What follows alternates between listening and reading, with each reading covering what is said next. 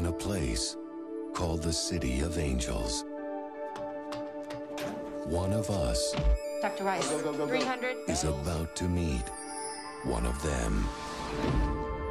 Have you ever been seen, Cassio?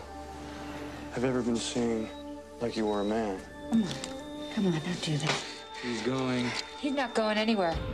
That doctor in the operating room, she looked right at me. She didn't see you, Seth. She can't see you.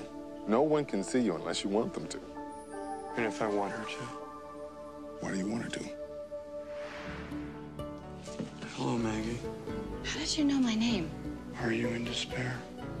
I lost a patient. It wasn't your fault, Maggie. Those eyes. The way he looked right down into me. I can't see you, but I know you're there. Who are you? Nathaniel Messenger, former celestial body, recent addition to the human race. You want proof? You can speak every language, you travel with the speed of thought, and you're reading my mind right now. Stop that. You're doing it. Here you are again. This is Earl. He told me. What else did he tell you? He worries that you never sleep, and he loves to see you smile. I wait all day just hoping for one more minute with you, and I don't even know you. What do you want to know? Are you married? No. Are you homeless? No. Are you a drummer? Seth knows no fear, no pain. He hears music in the sunrise, but he'd give it all up. He loves you that much.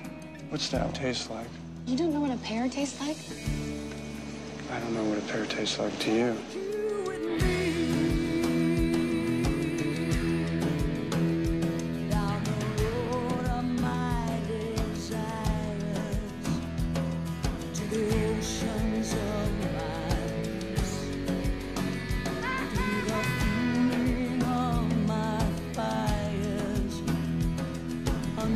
Seth, are you here? I want to see you.